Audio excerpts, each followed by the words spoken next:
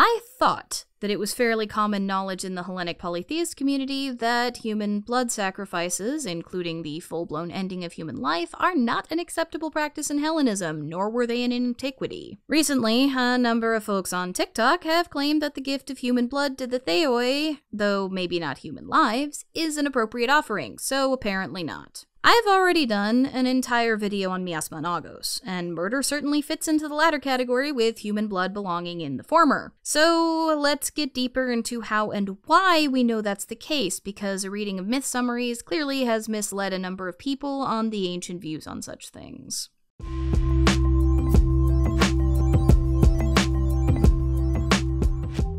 Karate. Human sacrifice is a messy topic, even in ancient times. We have a number of myths in which it was regarded with disdain, even when the people in said myths believed it was directly ordered by the gods. We also have a number of historians and commentators who believe that it may have been practiced either in antiquity or in lands they hadn't visited, but talked about it with a note of disgust and distaste that was palpable in their writings. It's pretty obvious when reading tragedy, hymns, and the commentary of ancient philosophers that human sacrifice and human blood were considered polluted, polluting, and anhosion, or impious in a way that divides themis, that which is natural and correct. But because the topic keeps rearing its head in the community, instead of naming and shaming individuals, I'd like to take a deeper look into how we can come to those conclusions using scholarship and primary sources, to help folks who run into others misleading people discuss their claims on a historical basis more effectively. Human blood offerings are risky and potentially harmful outside of theology to begin with, as infections and other nasty complications can result if they're not performed with care. I would personally discourage anyone not from a living tradition that has explicitly defined reasons and rituals surrounding such things from ever attempting them, regardless of the ancient attitudes found in the Hellenic tradition. When I first set out to do this video, I meant to cover the 4 major evidential categories that we have from antiquity regarding the views that ancient Greeks had on human sacrifice: mythical depictions, historical accounts from the historians of antiquity, the archaeological evidence or lack thereof, and ritual laws, as well as treatises on health and gynecology. However, as I worked on the first section on myth, it became clear that there were so many varying kinds of examples that I couldn't possibly give them all a proper treatment in a single video. So as per usual, welcome to another multi-part project that I'm going to do my best to see all the way through from start to finish over the next couple months. I don't often mention my Patreon anywhere other than the end, but for this series, I've got a few very expensive monographs that I need to pick up, and if you'd like to help out with that, link is in the description to my Patreon, Ko-Fi for one-time donations, and the wish list if you'd like to help more directly. Times are hard right now, and moving to long form has cut my monthly income literally in half, so if you've got a bit of extra to spare and would like to support the series as I make it, I would really appreciate the help. No pressure if you don't, though. Take care of yourself first, always. That said, from a mythical point of view, let's take a look at the evidence we have as to what attitude the ancients might have taken toward human sacrifice. This video will be divided into 2 parts. The first takes a look at mythic examples associated with funerary rites and the origins of cultic practices and festivals, including the ever-contentious funerary rites of Patroclus in the Iliad. The second concerns the fall of the House of Atreus, a series of interlinked mythic stories documented by many different authors ranging from the Archaic to the Hellenistic era, which begins with the fall of Tantalos and ends with the redemption of Orestes. Needless to say, any YouTube video like this cannot be exhaustive, but I'm going to attempt to select examples that illustrate the prevailing trends in Greek and scholarly thought. My hope is that by the end, you won't understand only that human sacrifice and human blood offerings were viewed with a general negative light, but how we know so as well. Keep in mind, the next couple of parts are going to be very essential for that because we have more than just mythic evidence. So, without further ado,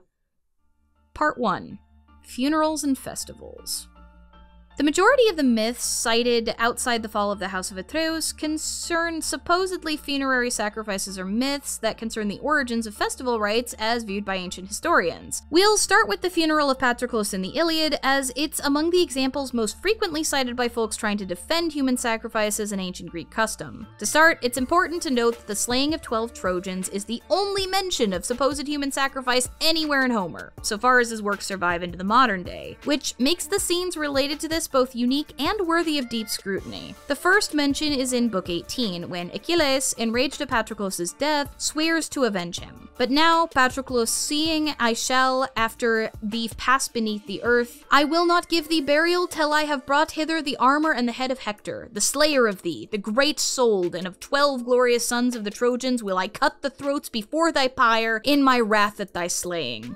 Until then, beside the beak's ships shall thou lie, even as thou art, and round about thee shall deep-bosomed Trojan and Dardanian women make lament day and night with the shedding of tears, even they that we twain got us through toil by our might and our long spears, when we wasted rich cities of mortal men. After he gets his new armor and returns to the battlefield, in Book 21 he selects the 12 men he plans on sacrificing mid-battle on the river with rage, binding them, and then returning to the slaughter. And he, when his hands grew weary of slaying, chose 12 youths alive from the river as a blood price for dead Patroclus, son of Menoetius. These he led forth dazed like fawns, and bound their hands behind them with shapely thongs, which they themselves wore about their pliant tunics, and gave them to his comrades to lead to the hollow ships. Then he himself sprang back again, fully eager to slay. No, not those kinds of thongs. Get your hat out of the gutter, you fucking perverts. In Book 23, the deed is finally done, with sheep, pigs, goats, dogs, and horses all sacrificed for the funerary pyre of Patroclus, his body wrapped in the fat of sheep and set ablaze. He brags, just before doing this, about fulfilling the oath that he made in his rage back in Book 18. "Hail, I bid thee, O Patroclus, even in the house of Hades, for I, even now, am bringing to fulfillment all that aforetime I promised thee, that I would drag Hector hither and give him unto raw dogs to devour, and of the 12 glorious sons of the Trojans I would cut the throats before thy pyre in my wrath at thy slaying." Notice the mention of wrath here a second time? It's mentioned a third time after the actual funerary rites are performed and Iris set off to go deliver Achilles' prayers to the Anemoi to ensure enough wind to fan the flames of the funerary pyre while Achilles grieves. The initial impulse that this seeming sacrifice is an act of irrational anger is dampened a bit by the scene in Book 21 where he selects the Trojans to be killed at the funeral. He literally stops mid-battle, selects the 12, then gleefully goes back to his slaughter. This seemingly calm selection to fulfill his oath belies a ritual motive of some kind, albeit not, as we'll see, to sacrifice these people to Patroclus or the underworld gods. Well, some pre-90s scholars suggested that these lines in Homer preserve some custom he's lost sight of from the Greek Dark Ages and thus leave the ritual killings unexplained by him but rife for examination by modern historians. Dennis D. Hughes, in his monograph Human Sacrifice in Ancient Greeks, offers a much more plausible explanation given the other evidence we have from Greek cult and other Greek myths. Namely, that this ritualized killing by Achilles combines two differing funerary rituals into one: funerary revenge killing and the actual funerary rites themselves.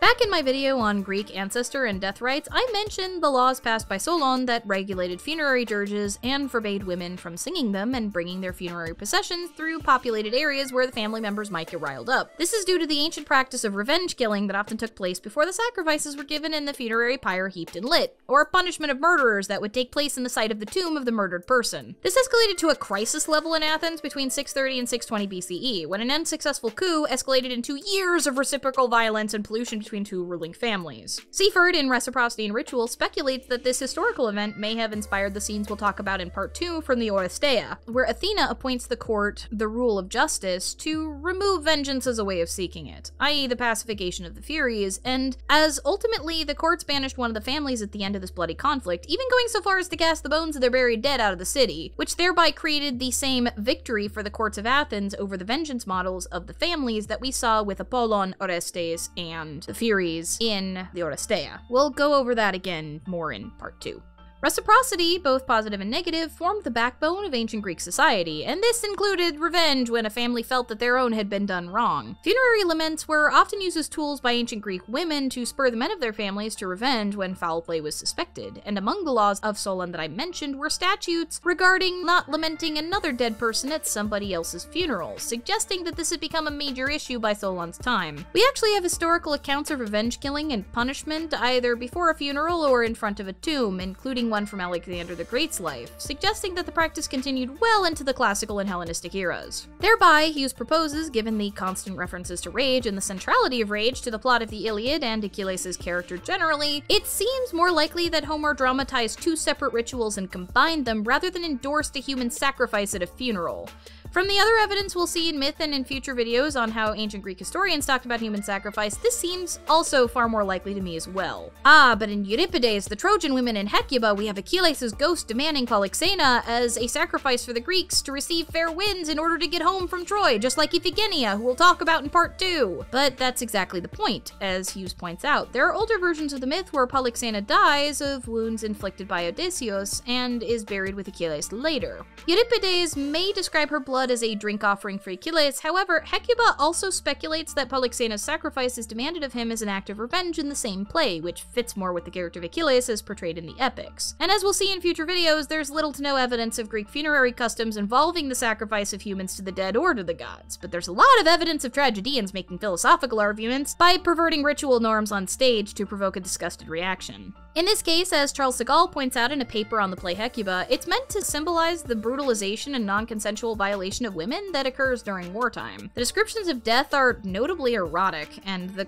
chorus later compares the sacrifice to non-consensual assault at the end of the play. The sacrifice is meant to disgust the viewer, not promote any positive view of war, death, or human sacrifice. If anything, the disgust reaction expected of the audience regarding human sacrifice is specifically invoked in Hecuba to cause said audience to view war in a different light, considering, perhaps for the first time, the suffering of women as fully human victims of war instead of objects counted among its spoils. Motifs of sexual slavery and non-consent are found all throughout the play, and the paper itself explores these in far greater detail than I can at the moment, though if you'd really like me to get into tropes in Greek tragedy in a future video, let me know down in the comments when you finish this one. On to Lycurgus's against Leocrites and the mythic sacrifice of Eumolpus' daughter, also dramatized by Euripides, who is heavily quoted in this passage, though the play in which this is done is otherwise lost except for fragments referenced by other writers. The context for this reference regards a trial against Leocrites in which Lycurgus accuses him of treason for leaving Athens and traveling to Rhodes and Megara, following a decree that no citizen would be allowed to travel for any purpose or to move their wives and kids. Leocrites claims he left for commerce, and Lycurgus uses a number of mythic and supposedly historical examples to make the case as to why that isn't sufficient justification to break the laws of the city-state, including this passage on the myth of Eumolpus' daughters. The tradition is that Eumolpus, the son of Poseidon and Chione, came with the Thracians to claim this country during the reign of Erechtheus, who was married to Praxitheia, the daughter of Kephisis. As a large army was about to invade their country, he came to Delphi and asked the god by what means he could assure a victory over the enemy. The god's answer was that if he sacrificed his daughter before the two sides engaged, he would defeat the enemy, and submitting to the god, he did this and drove the invaders from the country. You must hear the iambic lines, gentlemen of the jury, which in the play are spoken by the mother of the girl. You will find in them a greatness of spirit and nobility worthy of Athens and a daughter of Kephisis. He wins men's hearts, who with a ready hand confers his favors. He who in the doing delays and falters is less generous. But I consent to give my child to die for many reasons. First, there is no state. I count more worthy to accept my gift than Athens, peopled by no alien race, for we are of the soil, while other towns, formed as by hazard in a game of draughts, take their inhabitants from diverse places. He who adopts a city, having left some other town, resembles a bad peg fixed into wood of better quality, a citizen in name but not fact. And secondly, it is that we may guard our country and the altars of the gods that we get children for ourselves at all. The city, though it bears a single name, holds many people in it. Should I then destroy all of these when it is in my power to give one girl to die on their behalf? The mere ability to count and tell the greater from the less convinces me that this turn, the ruin of one person's home, is of less consequence and brings less grief than would result if the whole city fell. If I had sons at home instead of girls, when hostile flames beset the city's walls, should I not send them forth into the fight? Though fearing for them, may my children then fight also, vie with the men, and not become mere shapes of vanity within the state. And yet, when mothers send their sons to war with tears, they often daunt them as they leave. I hate women who, above all else, prefer their sons to live and put this thought before honor, urging cowardice. But if they fall in battle, they obtain a common grave and glory which they share with many others, whereas she, my child, by dying for the city, will attain a garland destined solely for herself. And she will save her mother and you too, both her sisters. Is it right to scorn honors like these? Except in nature's way, this girl whom I shall give for sacrifice, to save a native land that is not my own. And if the city falls, what further chance shall I have left me to enjoy my child? So far as this rests with me, all shall be saved. Let others rule in Athens. I will be her savior, and without my wish which no man shall harm what most concerns our common good. The ancient laws our fathers handed down. Eumolpus and his slavish Thracian train shall set no trident in our midst or deck round with garlands, where the olive tree and Gordon's golden hand have been revered. Nor shall Athena be meet with other scorn. Come, citizens, and use my travail's fruit, to save yourselves and conquer, knowing well that I could never hesitate to save the city for the sake of a poor one's life. My country, where the love of all of your sons is great as mine. You could not suffer ill, and we, possessing you, would live secure. That seems like a glowing review of human sacrifice yet again from Euripides and Lycurgus, right? Not so fast. Hughes proposes that Lycurgus is using the story to create a gender role reversal of men and women, as all stories of this type were said to occur in mythic times and have zero archaeological evidence backing them. Besides, some of the stories of this sort were providing the origins for ritual customs or festivals, stories where women willingly sacrifice daughters or themselves for the cause, including the related myth of the daughters of Caecrops ending their own lives for Greek troops, challenged the men of Greece to show a similar level of devotion and royalty to their city-state. Where these mythical virgins were willing to lay down their lives for the success of a military campaign to end the plague or otherwise benefit the whole, so too the men are challenged, or in the case of Lycurgus and his attacks on the loyalty of Leocrates, repudiated for their refusal to display the same level of self-sacrifice for the collective. Euripides uses nearly every example of self-unaliving and human sacrifice to display the tragic results of loyalty to the city-state by perverting ritual customs to shock and awe the audiences of his tragedies. All of them take place during a mythic history and present a similar challenge to the masculine identity of modern Greeks, and to challenge the necessity of the brutality of brutally assaulting or otherwise harming women during wartime. His tragedies actively assault the narratives that position suffering as a purely noble endeavor when it regards the city-state, though it's clear here that Lycurgus didn't quite get the memo and was only interested in the ideas of loyalty he saw on the surface. Well, maybe with the exception of Euripides' take on the stories of the House of Atreus, which we'll cover in the next section, but his take on those is actually even more radical in some ways than Aeschylus, and nothing about human sacrifice to the gods is portrayed in a remotely positive light there. It's pretty clear that these stories exist to make damn sure the ancients knew that human sacrifice was not acceptable and to make other things less acceptable by association. It's almost like it's possible for a metaphor to be used in multifaceted ways that are best understood through the lens of the ancient culture that produced them, and not lumped together as evidence for earlier beliefs by enterprising scholars looking for tenure,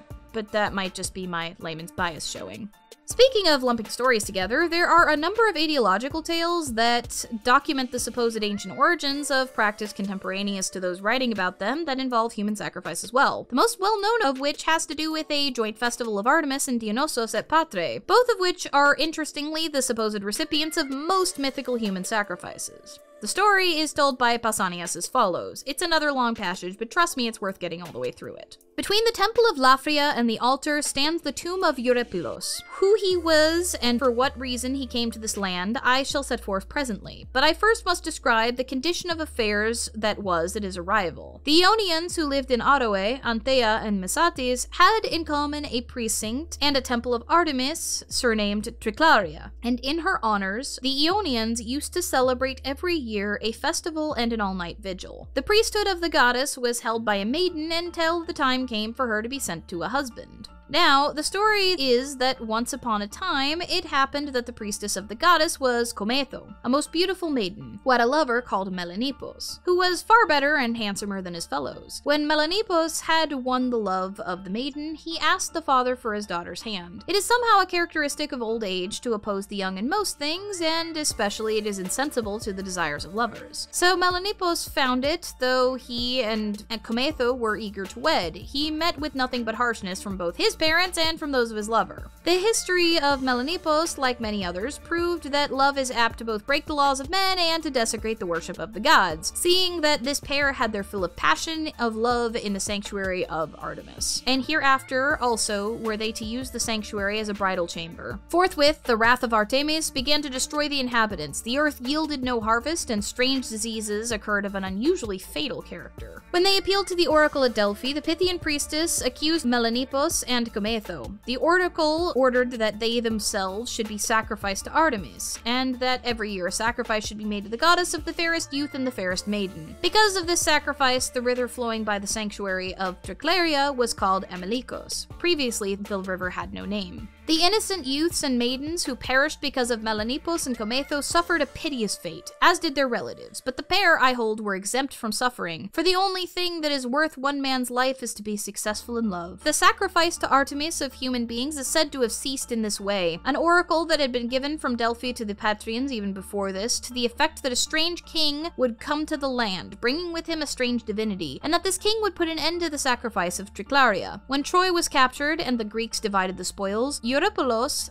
the son of Eumenon, got a chest. In it was an image of Dionysos, the work, they say, of Hephaestus, as given as a gift by Zeus to Dardanus. He goes into another story regarding the renaming of the river to Melikos. Then later he tells us that during the evening of the festival, now this is a privilege that the knight has received, and there go down to the river Melikos a certain number of native children, wearing on their heads garlands of corn ears. It was in this way that they used to array of old those whom were led to be sacrificed to Artemis. What's interesting here is the initiatory nature of a ritual of this kind. These are young kids on the cusp of becoming adults. The words used here are paides and parthenoi, or young boys and unmarried women. They leave the city, a rite of separation, bathe in the river to purify themselves, and return crowned to adulthood. This is obviously a part of many larger rites surrounding the festival, but the idea of death and rebirth as part of an initiation ritual is hardly unfamiliar even to modern people. There are similar motifs in many of the explanatory myths for other festivals involving young people in some way being sacrificed to either gods or monsters, so I won't get into every single example here. If you're interested in the topic, Human Sacrifice in Ancient Greece by Dennis D. Hughes covers it in far more depth than I could ever aspire to.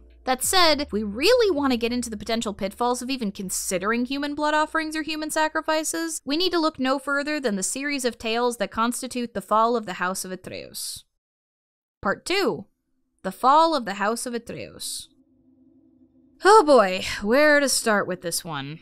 The majority of the best-known mythic tales regarding human sacrifice are all said to be descended from one singular, rather cursed family, the House of Atreus, significant members of which include the ill-fated Atreus, Agamemnon, and Iphigenia, as well as Orestes, who all descend from the poor Pelops, who in turn was descended from the eternally punished Tantalos. That's a lot of begotten bys, so let's get into the factors that appear to play a role in the fall of this once noble house favored by the gods. As per usual, the problem started at the very roots of the family tree, with the impious Tantalos. It is seemly for a man to speak well of the gods, for the blame is less that way. Son of Tantalos, I will speak of you, contrary to the earlier stories, when your father invited the gods to a well-ordered banquet at his own Sepolos, in return for the meals he had enjoyed, then it was that the god of the splendid trident seized you, his mind overcome with desire, and carried you away on the team of golden horses to the highest home of widely honored Zeus, to which at a later time Ganymede also, to perform the same service for Zeus. But when you disappeared, and people did not bring you back to your mother, for all their searching, right away some envious neighbor whispered that they cut you limb from limb with a knife, into the waters roiling boil over a fire, and among the tables of the last course they divided and ate your flesh. For me it is impossible to call one of the blessed gods a glutton. I stand back from it. Often, the lot of evil speakers is profitlessness.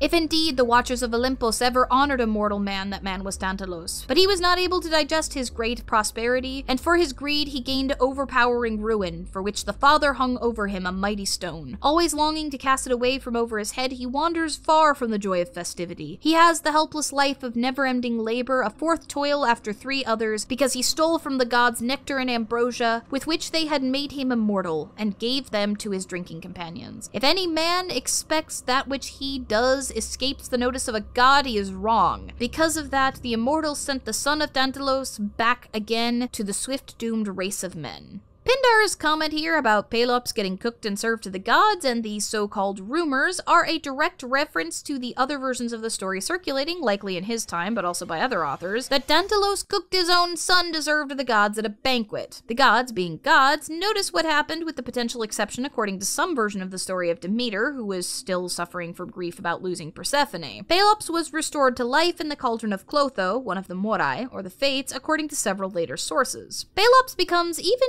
more significant in our story, as according to the Iliad, he is the father of Atreus, from whom our cursed Agamemnon is descended. 9 heralds with shouting sought to restrain them. If so be, they might refrain from uproar and give ear to the kings, nurtured of Zeus. Hardly at last were the people made to sit and were stayed in their places, ceasing from their clamor. And among them the Lord Agamemnon rose, bearing in his hands the scepter with which Hephaestus had wrought with toil. Hephaestus gave it to King Zeus, son of Cronos, and Zeus gave it to the messenger Argifontes, and Hermes the Lord gave it to Pelops, driver of horses, and Pelops in turn gave it to Atreus, shepherd of the host, and Atreus at his death left it to Thyestes, rich in flocks, and Thyestes again left it to Agamemnon to bear, so that he might be the lord of the many isles of all of Argos. This passage is important as it describes the cycle of succession from Pelops to his son Atreus to his brother Thyestes to Atreus' son Agamemnon, though according to Aeschylus, Atreus fathered Pleistones, who then fathered Agamemnon. On the topic of the brothers, Thyestes and Atreus, however, the cursing of the family line of Tantalos continues. We've lost Euripides' play dramatizing the story, however, many later mythographers, including Plutarch, documented the story as referenced by other writers earlier than they. Pelops adopted a son and treated him as his own, which drove his wife mad with jealousy and concern for her direct sons regarding the line of succession. Pelops, the son of Tantalos and Eurynossa, married Hippodama and begot Atreus and Thyestes. But by the nymph Danae he had Chrysippus, whom he loved more than his legitimate sons. But Laus, the Theban,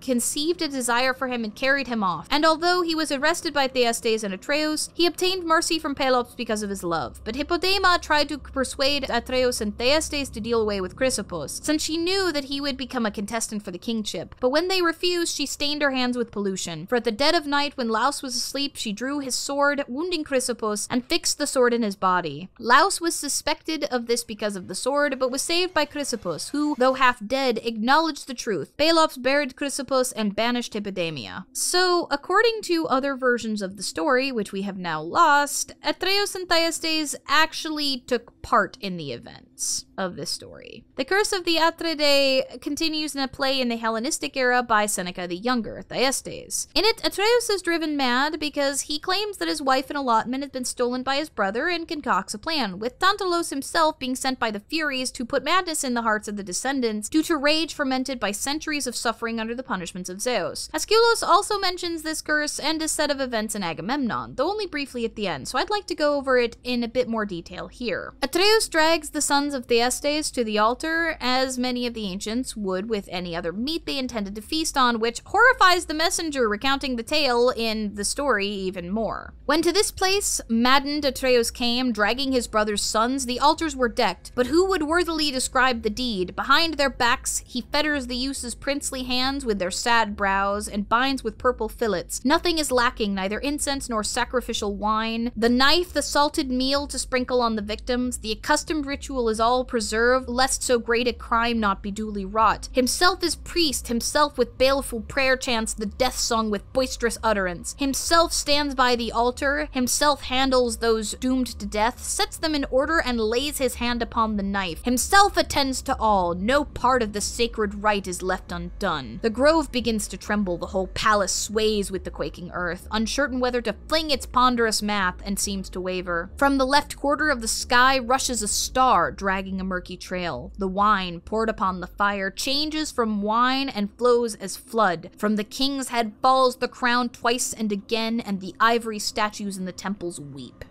Yeah, it's pretty clear the gods are not accepting this sacrifice in any way. Earlier in the story, Atreus banishes the goddess Eusebia and the very concept of piety from his mind while formulating the plan under the influence of Tantalos. Seneca portrays these scenes with a detailed sadistic brutality that showcases the utter disgust that the audience is meant to feel about the entire act. There is nothing positive in the way this is seen. It is meant to evoke revulsion, especially when the sacrificial act is also tied to the act of feasting, one of the most sacred rites in ancient Greece and Rome, in which the gods were given libations before the symposium or the gathering begins and hymns were sung. But let's get back to Agamemnon, Atreus' either son or grandson, depending on which version of the story you're reading. In the Iliad, we find out that Agamemnon is the father of Iphigenia. And if we return to Achaea and Argos, the richest of the lands, he shall be my son, and I will honor him even as Orestes that is reared in all abundance, my son well behaved. 3 daughters I have in my well-builded hall, Chrysothemos, Laodice, and Iphigenia. Of these let him lead to the house of Peleus, the one which he will, without gifts of wooing, and I shall furthermore give a dower full of rich, such as no man ever yet gave with his daughter. This brings us to the most famous mythic tale of human sacrifice from ancient Greece. The sacrifice of Iphigenia to Artemis. According to the oldest fragments we have, preserved in the commentaries by later authors, Agamemnon slayed a deer and bragged that he was a better hunter than Artemis, who was, of course, angered by the hubris. She stayed the winds and refused to let the armies led by Agamemnon reach Troy. Agamemnon goes to Calchas and is told that he has to sacrifice his daughter Iphigenia to soothe the anger of the goddess. In Aeschylus' Agamemnon, we get a deeper look at this story and the brief allusions in Homer, showcasing the reasoning the king used for following through. Then the elder king spoke and said, "It is a hard fate to refuse obedience, and hard if I must slay my child, the glory of my home, and at the altar side stain a father's hand with stream of virgin's blood. Which of these courses is not also filled with evil? How can I become a deserter to my fleet and fail my allies in arms? For that they should, with all too impassioned passion, crave a human sacrifice to lull the winds, even a virgin's blood, stands within their right. May all be for the best. But when he had donned the yoke of necessity with veering mind, impious, holy, unsanctified, from that moment he changed his intention and began to conceive of the deed of utmost audacity. For wretched delusion, counselor of ill, primal source of woe, which makes mortals bold. So he hardened his heart to sacrifice his daughter that he might further a war waged to avenge a woman, and as an offering for the voyage of a fleet." In many versions of the story, Artemis spirits Iphigenia away to Taurica. But wait, you might think, she does grant the favorable winds for the offerings. That means it was accepted? Not so fast. If you remember the prayer from Solon to the Mosai in my first god profile on them, you might recall the bit about Zeus being patient and things that appear to be blessings later turning out to be curses in disguise, as the scale of justice will always be tipped by him in the end. His wife, Clytemnestra, goes mad with grief when she realizes that Agamemnon, who had told her he was going to marry Iphigenia off to Achilles, had deceived her and in fact had murdered her daughter. She plots against her husband with a lover she takes while Agamemnon is at war and kills him herself, which is also recounted in the Odyssey by Agamemnon's ghost, though without mention of the murder of Iphigenia. After the deed is done, the chorus tells us that a new murder continues the curse upon the house of Atreus. Reproach thus meets reproach in turn, hard is the struggle to decide. The spoiler is despoiled, the slayer pays penalty, yet while Zeus remains on the throne, it remains true to him who does it, it shall be done, for it is law. Who can cast out from the house the seed of this curse? The race is bound fast in calamity. This is because the actions of his mother send Orestes into a blood rage and drive him to enact revenge in the next couple stories. In the second and third entries in Aeschylus' Orestea trilogy, we get the tale of Orestes, the tale of matricide, revenge, and eventually absolution. We'll start with libation bearers, which begins sometime after the events in Agamemnon. Apollon orders Orestes to avenge his father's murder, and he meets up with his sister Electra in his father's tomb to enact vengeance at the order of the gods. They plot together, ultimately bringing about the end of Clytemnestra, who curses Orestes as her life is ended. "Orestes, I judge you the victor, you advise me well." To Clytemnestra, "Come this way, I mean to kill you by his very side, for while he lived you thought him better than my father, sleep with him in death, since you love him but hate the man you are bound to love." Clytemnestra, "It was I who nourished you, and with you I would grow old." Orestes, "What? Murder my father and then make your home with me?"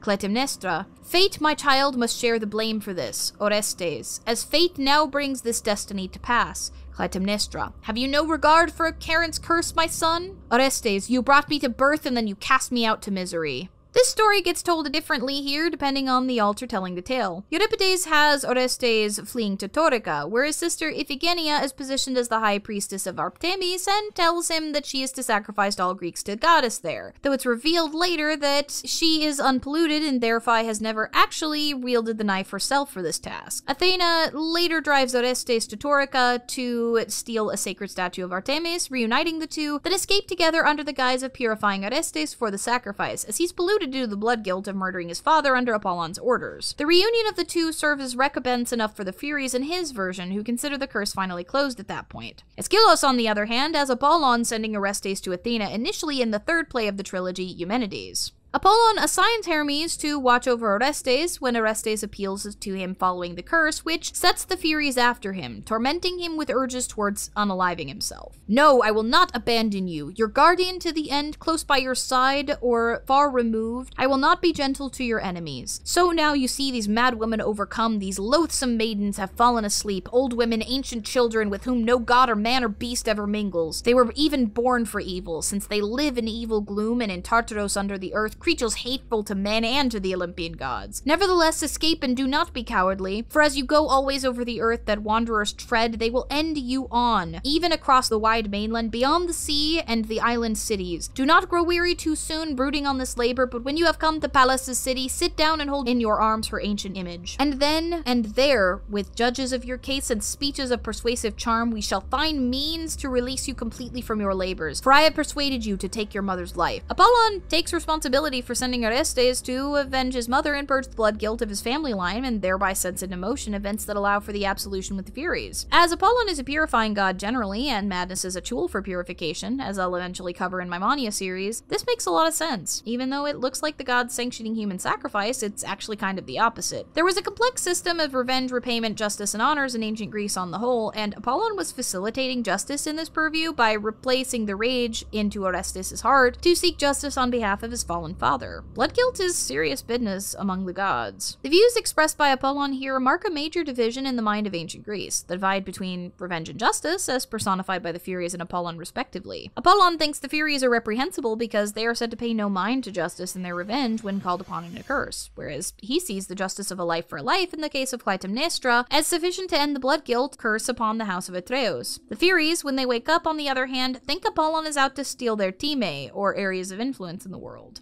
This actually gets explored directly later when Apollon and the Furies argue regarding the difference between revenge and justice. Apollon believes that the Furies are hypocrites for not punishing Clytemnestra for killing her husband, where the Furies feel Apollon defiled his own temple by helping a murderer of the worst kind, as Clytemnestra's crime didn't take the life of someone of her own flesh and blood. Apollon sees this as an affront to the sacred bonds of marriage, and yet again indicates his disgust for the rigid views of the Furies, who then go and pursue Orestes. Orestes makes it to Athena's altar and falls before her as a suppliant after the Furies make a display of their power. She insists on hearing both sides of the story, and Orestes explains that he doesn't actually need to be purged of his blood guilt, as he was told by a god directly to do as he did, and that it was in the pursuit of justice. As a suppliant of Athena, she is bound to treat him with mercy and thereby creates a middle ground solution, appointing the finest men of Athens to judge Orestes in a trial. They eventually find him innocent due to Apollon's orders in a split vote, but the Furies are, well, furious. Athena, being a goddess of both diplomacy and justice, manages to broker a deal that satisfies them, where they will be honored in every house in Athens and her main temple for all times as the Eumenides, the kindly goddesses. Remember when I talked about revenge killing and the negative cycles of reciprocity that could happen in Greece? The story was clearly inspired by some actual historical events surrounding revenge killing, and even though Orestes was exonerated in Aeschylus' version of the tale, this was done by a court and not just the decrees of the gods. Not only was human sacrifice an aberration, but Aeschylus puts revenge killing on par with it here, encouraging those viewing his plays to defer to the laws of the city-state as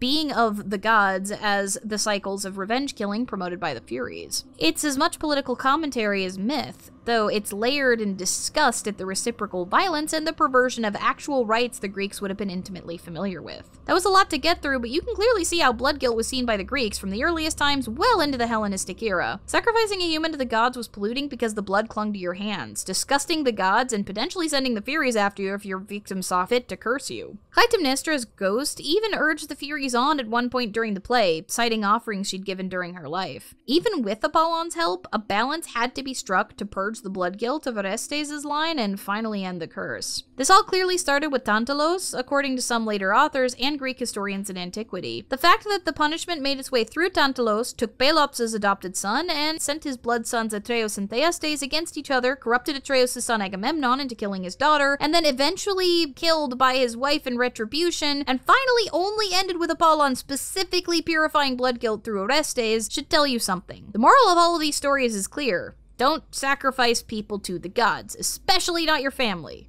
Cannibalism is also right out, and the aspect of feasting found in most of the earliest examples showcases how important the consumption of meat and libations during the feast were in ancient home sacrifices when homes had enough money to sacrifice and feast. It's made clear in every example that the human blood spilled defiled the altar, as was said directly in Thyestes, and curses the family line, as repeatedly stated throughout the Odysseia. Ancient authors return to these stories again and again to examine the nuances of justice, revenge, fate, pollution, and purity. Never once in any of the stories is a direct sacrifice of a human sanctioned by a god. Justice killing is even taken from the hands of the gods and given to human courts at the end of Eumenides. I hope you can see, even from the limited examples that I've given, that the majority of the depictions of human sacrifice and murder in ancient myth were clearly either subversive, in the case of tragedy, or symbolic, in the case of many of the myths covered in Part 1. These mythic examples aren't all we have, though. You see, the historians of antiquity documented supposed cases of human sacrifice as well. Unfortunately, this exploration of mythic sacrifice ran really long, so we're gonna have to examine those in the next video. Make sure to wrap the subscribe button in the fat of the slaughtered like and ring the notification bell to the tune of your funerary laments so you don't miss it. Special thanks also to my patrons, who heavily encouraged me to the deep dive into this topic and turn this into a series when I realized just how deep the rabbit hole went on the mythic end. You all have always had my back and urged me on when I really wanted to explore topics like this, even the controversial ones, and I'll be forever grateful for the support. May the cycles of reciprocity between us ever remain positive.